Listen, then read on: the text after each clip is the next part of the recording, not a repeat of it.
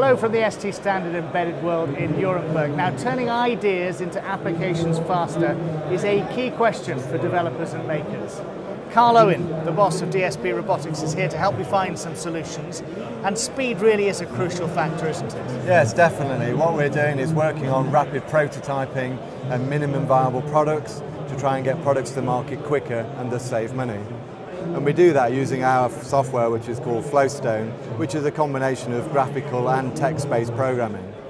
And what about programming technologies and languages? Yeah, it's an interesting subject because there's so many different languages now. You can program in C, in Python, in Ruby, in assembler language. There's so many choices and it's quite confusing. So what we've done is take horses for courses. We've used high-level languages to do the high-level stuff like graphics, video processing, audio, and then we've used the lower level languages like C to program the microprocessors to do the sort of tricky stuff. Tell me a little bit about the work you're doing in the field of education.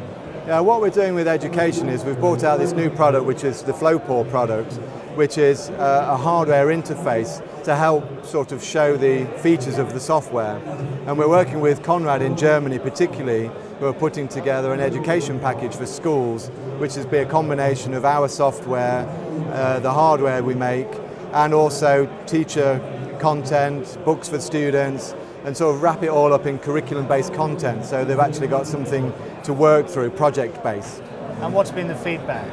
The feedback's been phenomenal. I think the problem is teachers are very busy people and they need to learn this new technology as everybody else does. So opening it up to something that's sort of achievable and isn't too technical and complicated, that works in the classroom straight away without actually having to fight the hardware, install drivers and all this kind of stuff. They just plug it in, play, and the teachers understand it. The kids can start coding and hacking the stuff we've done, and it works really well.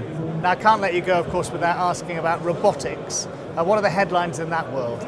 Well, as you know, I write for Robot Magazine in America, and they've been using robotics to teach programming for a number of years. Clearly that hasn't happened in Europe yet, so this is quite exciting that this technology is going to move into Europe, and the FlowPaw system with the FlowStone software is the ideal product to actually bring that into the classroom.